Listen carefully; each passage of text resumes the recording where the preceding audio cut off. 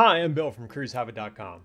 Today, Richard Fain, the CEO of Royal Caribbean Group, a parent company to Royal Caribbean International, Celebrity Cruises, and Silversea, shared a video with some updates specifically for travel agents, but we're going to share it with you. This includes good news on when they expect to be sailing out of the US with the various cruise lines, and in these updates, he shared the status of the organization's work with the CDC, as well as what he expects cruising to look like in terms of masks, vaccines, buffets, social distancing, and more.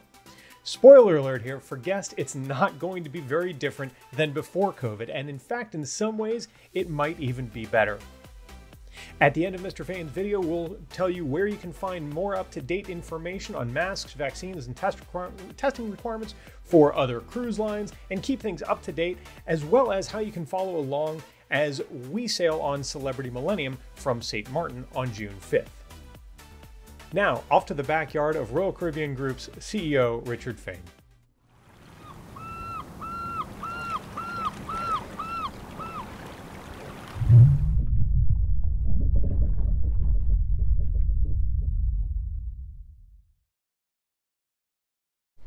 Hello, travel advisors from all of us at the Royal Caribbean Group. We've made it! After 15 months of pain and agony, we are finally there. For so long, I've talked about the light at the end of the tunnel. Now we're emerging from the tunnel and we can look at a very bright day. We can now state with a high level of confidence that ships from the Royal Caribbean Group will be operating out of U.S. ports as early as next month. Next month. It feels so good to be saying those words. Let me update you on all that's happened since my last message. Of course, one of the most important developments has been our evolving relationship with the CDC.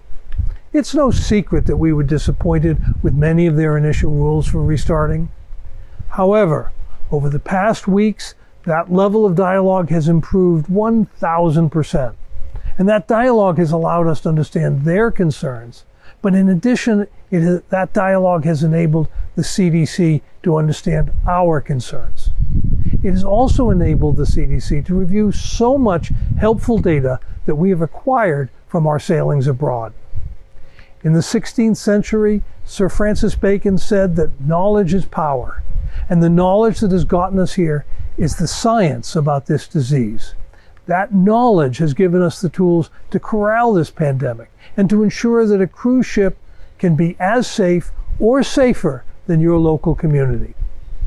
As a result, the CDC has now clarified and updated their rules to allow us to start sailing from U.S. ports.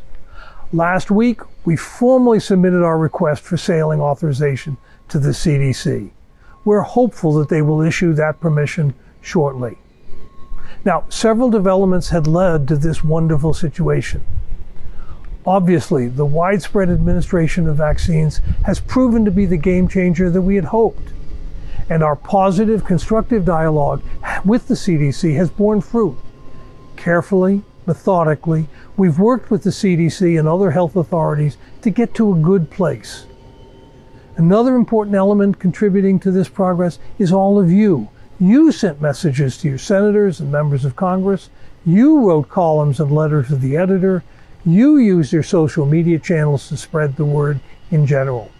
You spoke up on behalf of treating cruises like other areas, and the world listened. That's what partnership is all about, and we thank all of you for your energy, your initiatives, and your determination. Now let me tell you a bit about the specifics of our restart. Under any scenario, we intend to vaccinate all of our crew.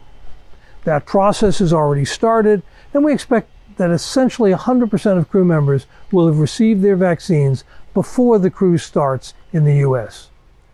The CDC has specified two different structures for sailing from the U.S. The first alternative structure is where virtually all the guests are vaccinated. There will be some exceptions, such as people who can't get the shot for medical reasons or religious reasons. Smaller children also can't get the shot today.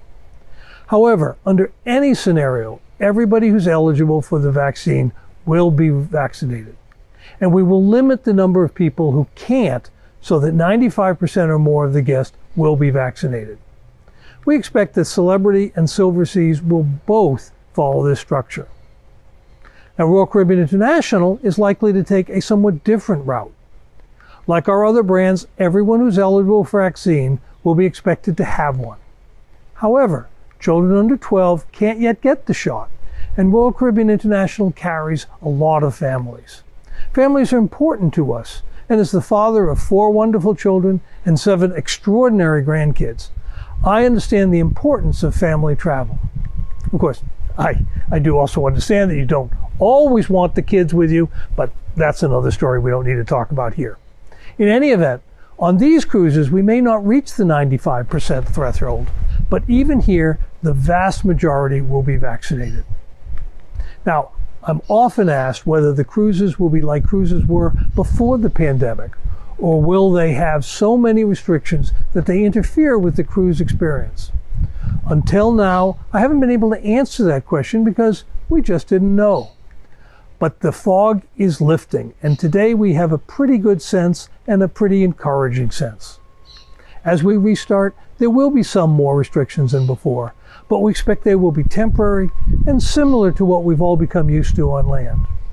For example, we will still have our wonderful buffets, but instead of picking up the tongs yourself, a waiter will handle the tongs for you.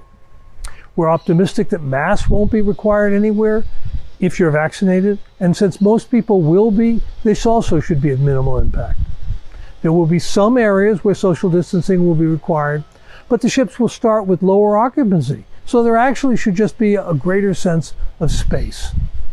And we're proud of the fact that our ships have always had a particularly good spaciousness, so this will just enhance that, but again, only for a little while.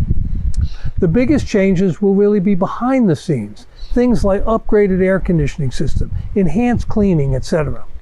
And again, this is all evolving quickly and will change as we keep learning. Another question I'm frequently asked is how will shore excursions operate? Destinations are an important part of the cruise experience, and we want to make sure that our guests don't miss out on that aspect of the cruise either. So we will offer shore excursions where the operator abides by hygiene and other precautions that meet our standards. In most cases, our guests can also arrange their own excursions, and these will be regulated by local rules.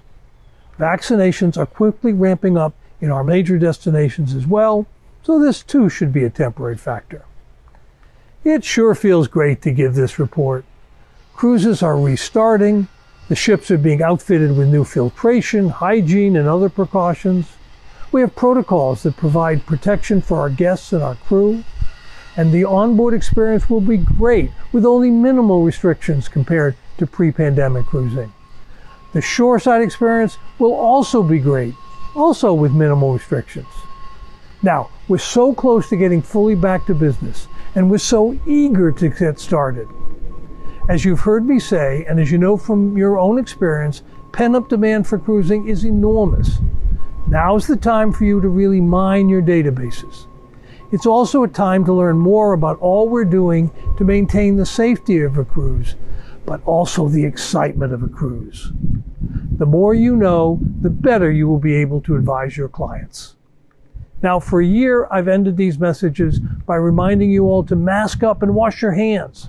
However, because of the latest guidance from the CDC, I'm delighted to say that if you're fully vaccinated, you no longer need to wear a mask. What an incentive to get the vaccine.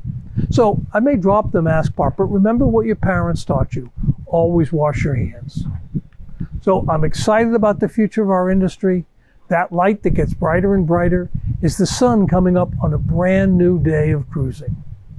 And still, don't forget to get your vaccine and to wash your hands. I hope you found that update as encouraging as I did. Things have been evolving very quickly the last couple weeks, but luckily it's all been in a really good direction.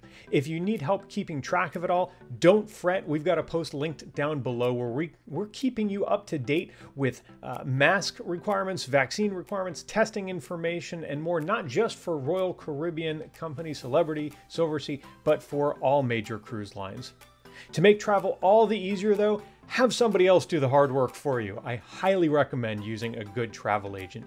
You click the link below for a free no obligation quote from our friends at TouringPlans Travel.